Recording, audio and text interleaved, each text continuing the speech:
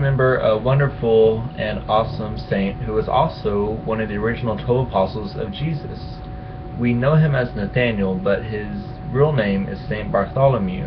We have an account of when his time was Nathaniel in the Gospel of John, and I will read it to you now.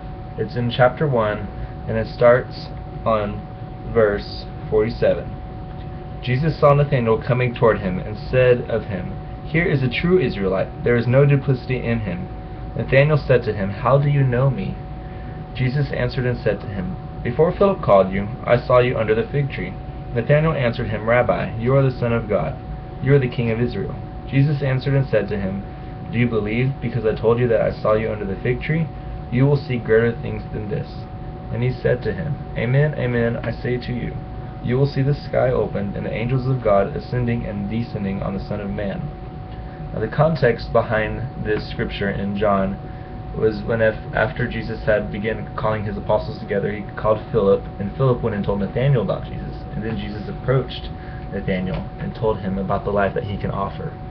Today we can remember Saint Bartholomew, who later changed his name after he was reborn in Christ. Their legend has it that he was skinned alive, as well as a martyr for his faith. And it's this epic sacrifice that we can remember and try to imitate in our daily lives by truly picking up our cross and walking with it daily as Jesus instructed us each to do.